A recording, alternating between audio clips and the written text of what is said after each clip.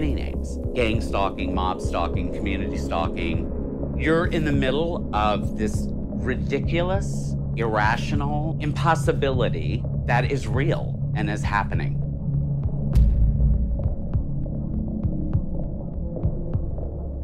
First, The Guardian revealed the National Security Agency is collecting telephone records of millions of Verizon customers. You can surveil someone through their phones, through their, certainly through their television sets. The last year and a half, he's been systematically followed by a group of people. Does the FBI use drones for surveillance on U.S. soil?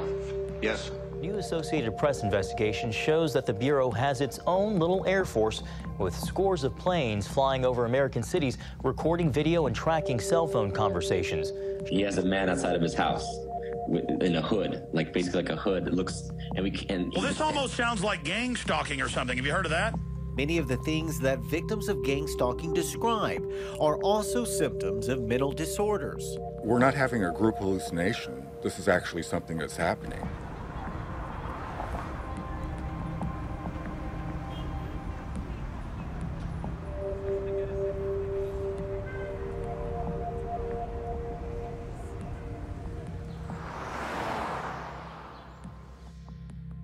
I grew up with my parents. My mother was a medical doctor. My father was a former rocket scientist turned teacher. I grew up with a desire to be a graphic artist. And then I didn't like school very much, so I joined the Navy. And I did that for a couple of years. Didn't like that too much, so I came back to LA and basically lived in Los Angeles as a homeless man, just living on the street. I had my truck with a shell, and I worked as a handyman or construction jobs that I would get. The gang stalking experience started for me when I noticed these black SUVs and other police vehicles driving slowly along the street, but they never came up to me or said anything. And then I had 7 or 8 helicopters hovering directly over my apartment, and then it goes, and it keeps happening, and it begins to dawn on me that something is going on, and this continued on. Here comes the gang stalking helicopter. Here he comes. It's confusing to humans trying to understand gang stalking. Why would they do this to me? Why would they do these weird, petty little things that, you know, may even just irritate me at some moment? If you were to ask me what gang stalking is, it's a way to slowly kill people using their own decisions. See, we're getting one of our friends here. I don't know if you can hear that on the audio, but we're getting a buzz right now. And on certain topics that I'll bring up, I'll get buzzed. My understanding of gang stalking is that a number of people have found each other on the internet who believe that they are being targeted for harm. So there's this concept of hypervigilance, right? Which is that your threat assessment centers get locked into a position that is too high. They're warning you all the time about things not necessarily untrue, but that you would feel better not worrying about.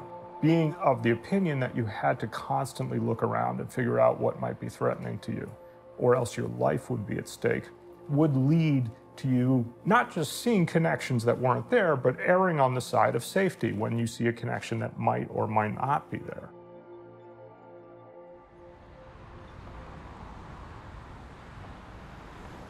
I'm a self-taught makeup artist, and depending on the list that you look at, probably one of the top 10 makeup artists in the world. I think that just my life experience, me being around famous people all the time, what paparazzi photographers do to them, what normal people do to them if they go out in public, there'll be a gang-like reaction. This is essentially the same thing, except it's not, I didn't ask for it.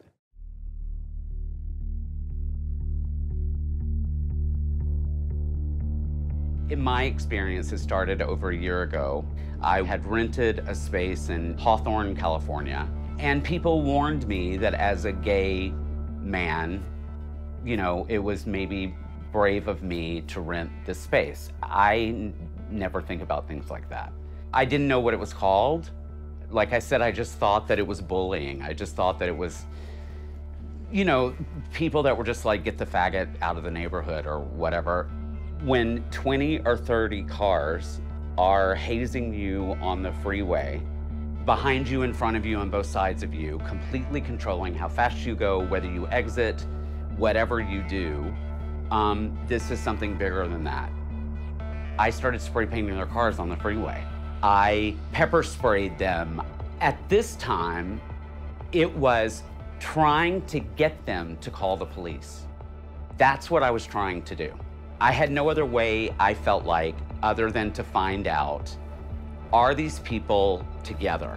Are they working in this one collective group for the same reason? What they'll do to a particular person in order to stress them out is they'll hit them with the same thing over and over and over again. I would get Los Angeles Police Department vehicles lighting up their sirens and not pulling me over, but zooming around me, almost like a continual tactic. This happened so much that I was inspired to buy a dash camera. I believe it was the very next day, and it was the first time I experienced what I know now is called street theater. And I watched the parking lot literally fill up with cars. And, you know, heterosexual couples would hold hands and like stroll through the back of the parking lot like they were on some 1950s sitcom. People that are trying to look incredibly normal look incredibly abnormal because they're acting. It's not authentic. That was when I first started thinking, it's all of them against me. This is clearly a collective, organized, whatever is happening. If a conspiracy is a bunch of people working together to do something that they don't want publicized, then it would be absolutely wrong to say that the world is not filled with conspiracies. The question is, what does it do for you to spend a lot of time thinking and feeling about the conspiracies that you believe exist? Government has to know about it. How can this can't be like some rogue group operating, you know, some shadowed thing and nobody knows about it. I go to the Van Nuys Police Department, I walk in, I say, this is my ID, this is my name. Are you following me or do you have any knowledge of me being followed? Is there a reason for you to be followed, sir? No, there's not, but people are. Who's following you? Well, I don't know who it is. Well, what are they driving? They're driving cars with dealer tags that you can't trace. Well, sir, there are a lot of dealers here. There are a lot of dealer tags. How do you know that they're following you? Very quickly, you see how crazy you sound. I've never been arrested. I've never had a DUI. Anything whatsoever. Whoever is in charge, which is so weird, is spinning this web about what a deviant, immoral, less than a human being you are. That's the only thing that I can think of that would get that many people in this collective effort to get rid of you. This happens to you enough, believe me, you will feel stress. You will get that feeling of helplessness. This is not just like a gang of random people just doing this for, you know, like randomly or without a plan. This is procedural. The psychiatric definitions of delusion tend to focus on really two principles. One is that the ideas that you have are not very vulnerable to evidence. The other is that people in your culture don't share your beliefs. The question becomes, if you can find 10,000 people on the internet who believe the same thing as you, is it a delusion? Is it bizarre? Quite possibly not. If everybody believes this stuff, how is it in any way insane? People just would not believe the suffering that people in this community endure every single day. I've lost just about all of my friends. They're afraid to talk to me. They think it's very effective. They think I'm crazy. My family doesn't know anything about it. I don't say a word to them. I don't know if my son knows, and I don't want anything to happen to him. Really, the most important thing that we can do for victims is to connect them with others who understand what they're experiencing, because no one else will. And isolation is really a key weapon that these perpetrators use to bring a person down to the ground, basically.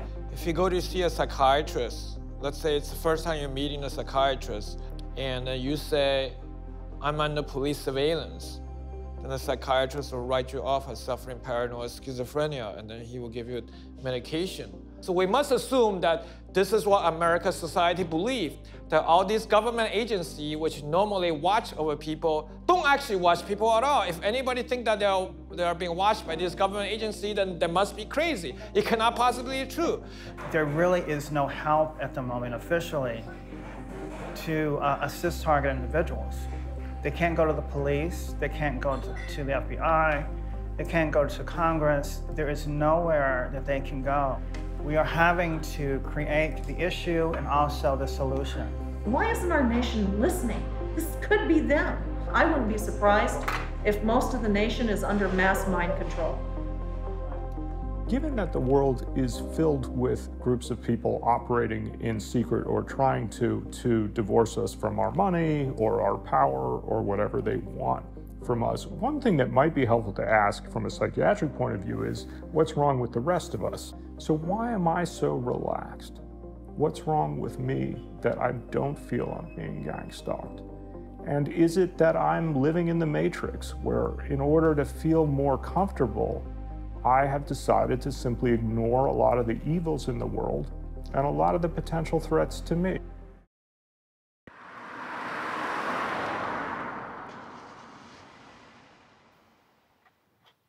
Okay, so what we're seeing here is this scene where the Keanu Reeves character climbs out of the battery vat chamber. You can't see, precisely what it is because of that loss of focus, but you can definitely see that something is abnormal. As you look into it, I drew a picture of what the shapes of those claws are. It looks like a bird talon or a reptile talon. I started searching on conspiracy-type movies, UFO movies, weird movies on YouTube. I came across the reptilian shapeshifter subject. What I can confirm is that there are apparently non-humans, apparently some of them are extraterrestrial, and apparently they have some kind of evil grip on our world. Richard Bruce here, and if you haven't seen my channel before, this is gang stalking for reptilian shapeshifter movie uploads to YouTube.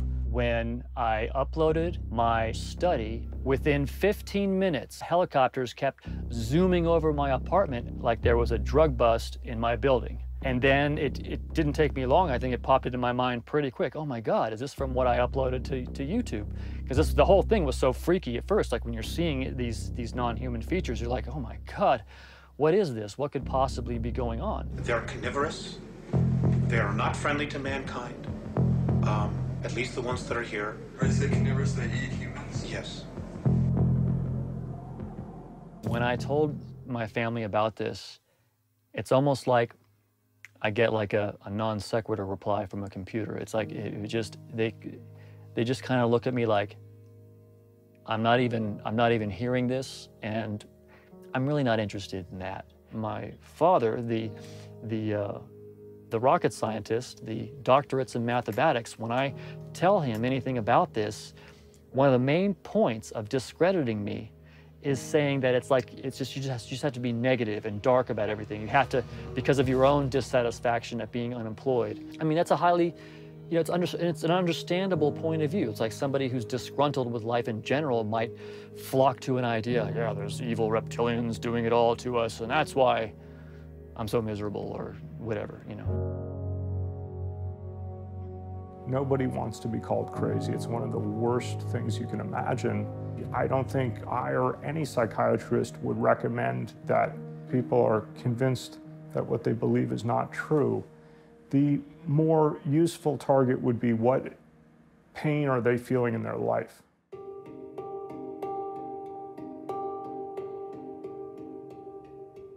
At least if I can do anything, if I can achieve anything by exposing this issue to the general public, it could be that it takes away these criminals' right to destroy people's lives with this, because it's terrible what's happening to people.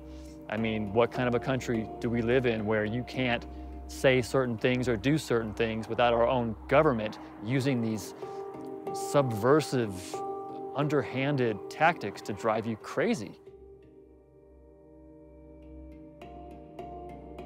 You're in the middle of this ridiculous, irrational impossibility that is real and is happening and is stranger than fiction or anything that you can imagine. And it's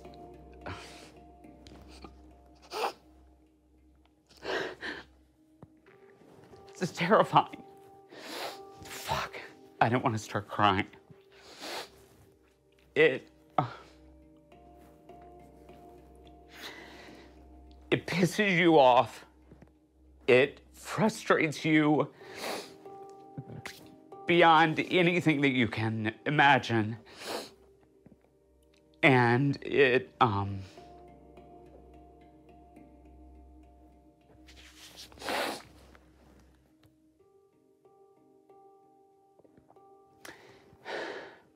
changes you. We could see it from everything: the fluoride in the water, the chemtrails, the fake education system, the fake medical system. I mean, when are we going to wake up and stand up and fight? As the scripture says, how good is it for brethren to be together? Meaning, how good is it for people who truly trust each other and are friends to be together?